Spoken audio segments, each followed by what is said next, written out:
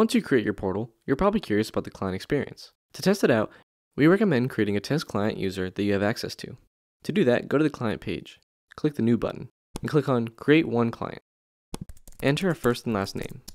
Now for the email. You can use the same email that you used when you created your portal or a different one. Once you click Create, to invite the client, you can either copy the invite link and use it, or you can send an email invite. For this example, let's copy and use the invite link directly.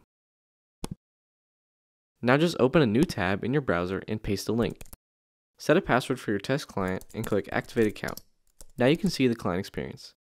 As expected, the client is greeted with a welcome message. Let's open both the internal and client experience at the same time.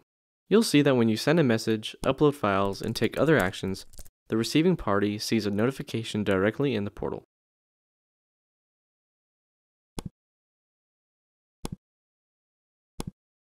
You can test just about anything with this test client. We recommend you do this so that when you invite real clients, you know exactly what the experience will be like for them.